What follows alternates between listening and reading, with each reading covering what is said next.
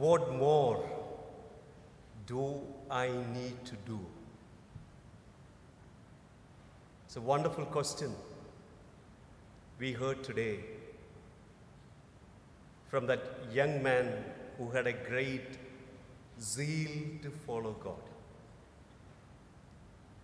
There are times we also may ask this question in a different way. I have heard sometimes people say that, I don't know, I'm a reasonable good Catholic.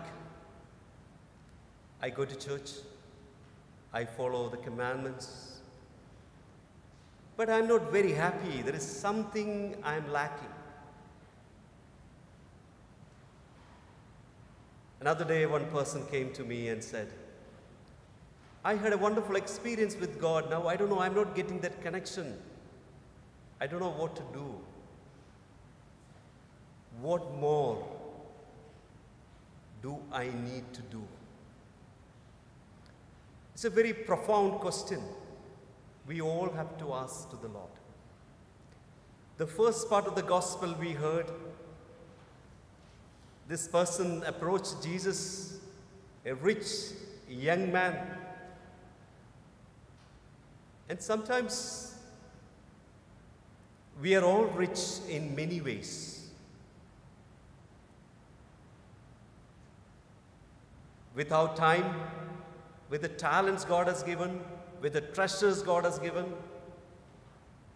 And in a way, we feel that we are rich in a negative way sometimes because we keep things for ourselves. Example, when we keep our intelligence for ourselves, that will turn to become pride.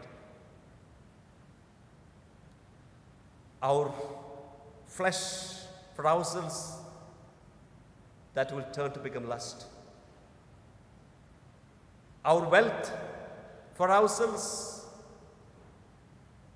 that will turn to become avarice. What is important is to have a right relationship, a right attitude towards God and our neighbor in everything. And today's gospel, obviously, it's very clear that rich man said, Jesus said, you have to keep the commandments. Everyone knew commandments those days. They felt like commandments is very important. And sometimes we can stuck there. You know, the commandment also says, don't kill.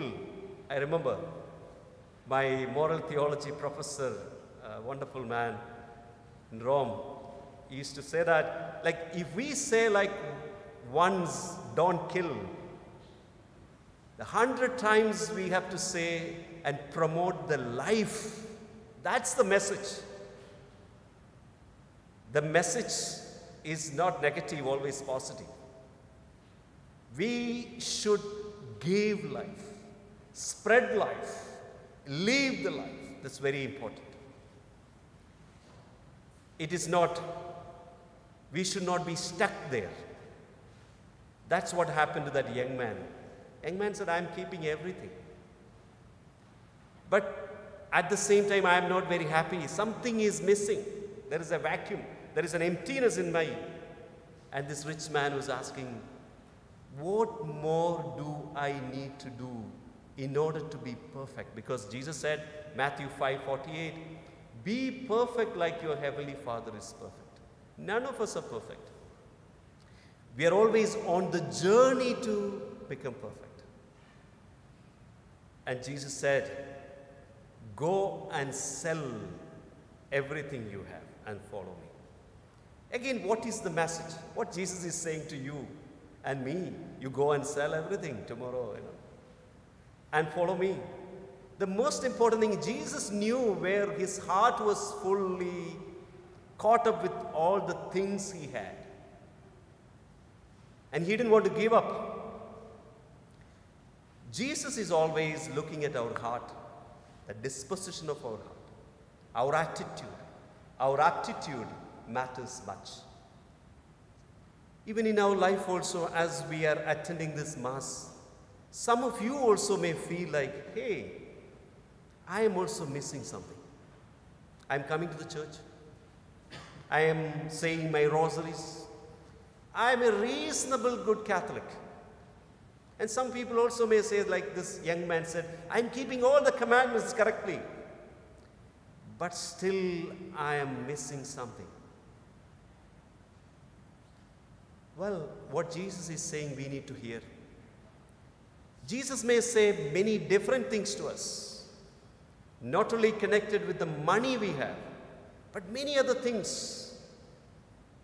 We might be stuck in different areas of our life. The Lord may say, hey, give up that. And sometimes we may think like this rich man. He might have thinking, hey, I have everything. If I sell and everything, how am I going to live? How am I going to be truly happy in this life? Because these comforts are going to make my life. That's what he was thinking. But my dear brothers and sisters in Christ, if we give our life to Jesus, we will always be happy. Again, that message is not literally material, but rather our heart.